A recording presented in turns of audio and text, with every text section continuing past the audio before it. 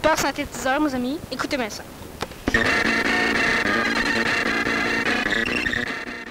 What you just heard is 12-year-old little me obsessed about getting a Commodore 64 so badly that I went to my friend's house who had one and brought a tape recorder and recorded some songs so I could bring them back home and listen to them. I eventually got my own and then some, but I'm convinced that my career path would be very different if it wasn't for the Commodore 64 SID chip and how it blew my mind back then.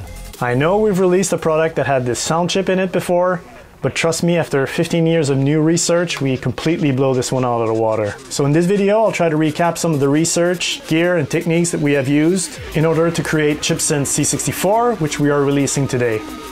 And I sincerely hope you enjoy this very personal, nerdy trip of mine.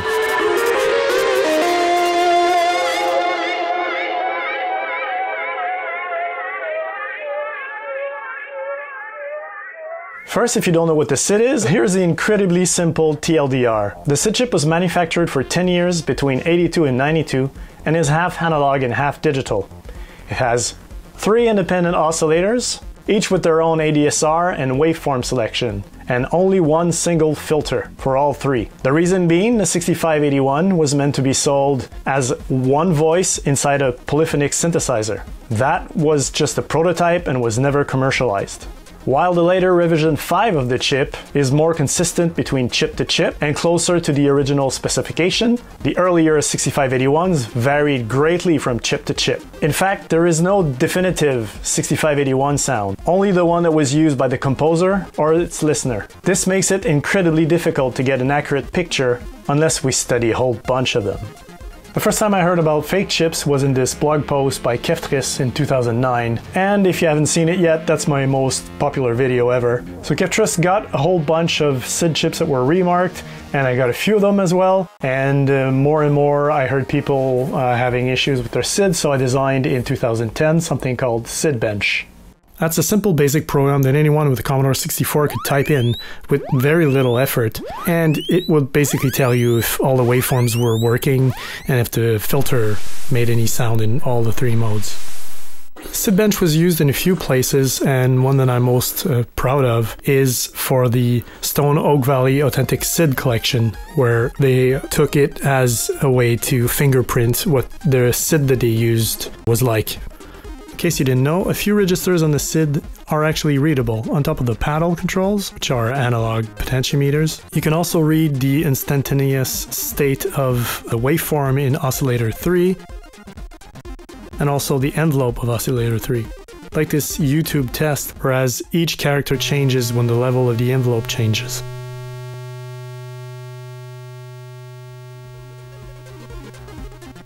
I also tried various ways to grab its combined waveforms, but that implied dumping them to RAM and saving them to disk and back to my computer. Surely we can do better, right? So we disconnect the SID from its typical 1 MHz clock and drive it instead externally using a GPIO pin from an FTDI device on a separate test board. We in fact take full control of its other pins as well: chip select, read write, address, data pins, you name it. So what we essentially do is fake the normal 6502 style bus operation, toggling all those signals in the order the chip expects, all the while counting the exact clocks that we feed it, writing specific test values to the 3rd voice, envelope, and oscillator, then constantly read either OSC3 or EMF3 for as long as they change.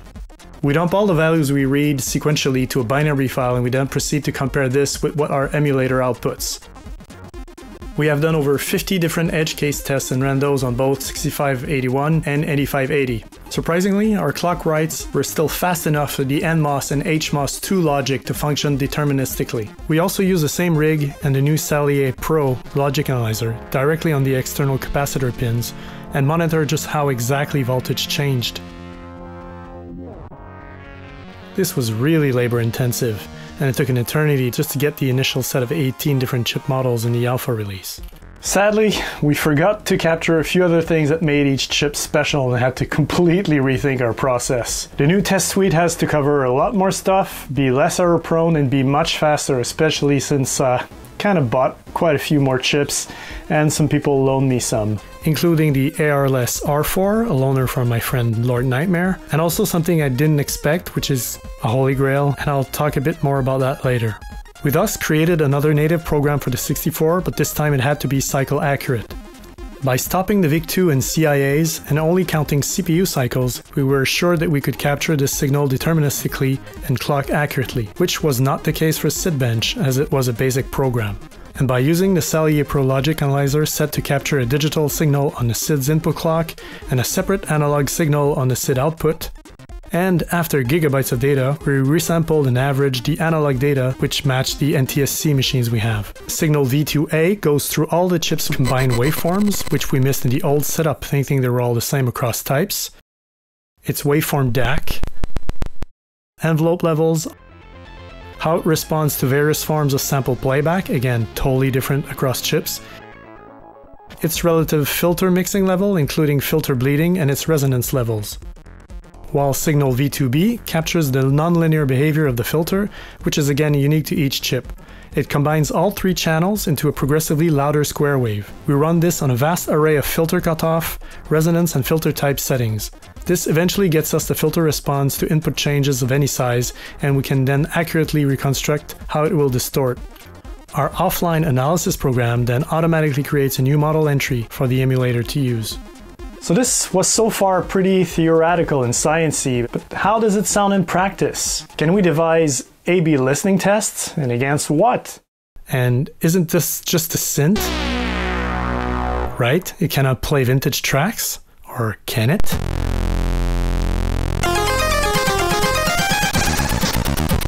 Well, we had no choice but to code our own SID player. And there went 2 years of my life. You cannot just do a SID player, that doesn't exist by itself. If you follow the PSID specifications to the letter, you will play maybe half the songs right or at all. See, many PSID files, which are supposed to represent the sound routines to be called at each frame, actually want to control a whole 64. Those were initially normally tagged as RSID for real SID, but since many rips were made to run on SIDplay or Vice's VSID, and since those provide a complete C64 environment, then everything else, hoping to play more than half of the high voltage SID collection, need to emulate the full environment as well. You'd be surprised at the amount of new discoveries that were made and techniques that were developed post-2000. Like the one in Vicious SID from the Human Coding Machine or Music Run Stop. Need not only a cycle-accurate SID, but also a cycle-accurate CPU and CIA cores. And all those things need to run in perfect lockstep, talking to each other through various messages, IRQs, etc. So I had to implement a cycle-accurate 6510 emulation and CIA, the latter which needed reverse engineering to play back complex songs for me. And let's not talk about some edge cases and problematic SIG tunes which rely on read-modify writes and all that kind of crap. So now that we have a full C64 emulator and SID player, it was time to decide on which songs we would actually use as basis for our QA. Some tracks that highlighted the filter curves and distortion differences.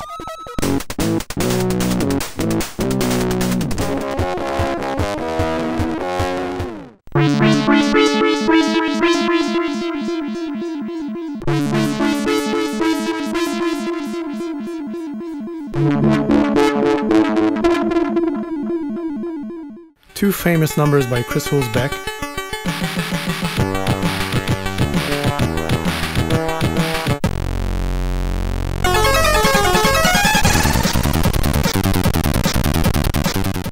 How could we miss Skate or Die by Rob Hubbard?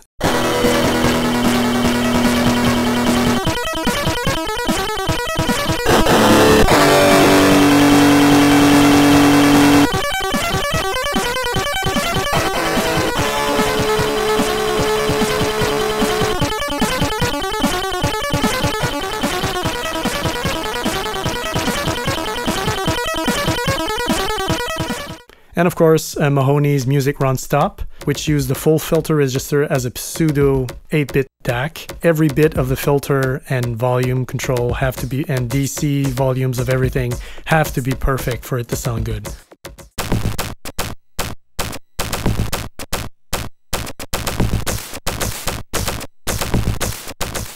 And a later entry, which abuses the noise reset using a periodic rate modulation. So it basically turns the SID into a TIA or pokey. These three jammer tracks generate the most difference across some revisions. They really abuse everything, they're amazing.